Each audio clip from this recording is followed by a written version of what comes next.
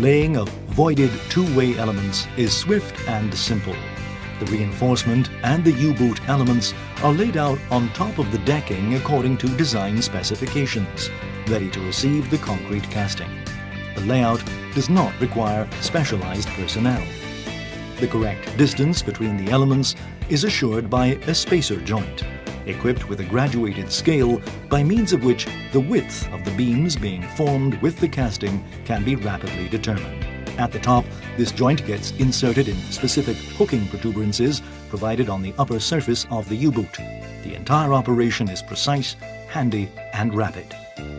Once the concrete is poured, the voided structure is permanently embedded, providing the structure with the desired shape.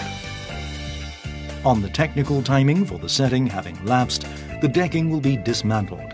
The intrados surface will prove to be completely smooth.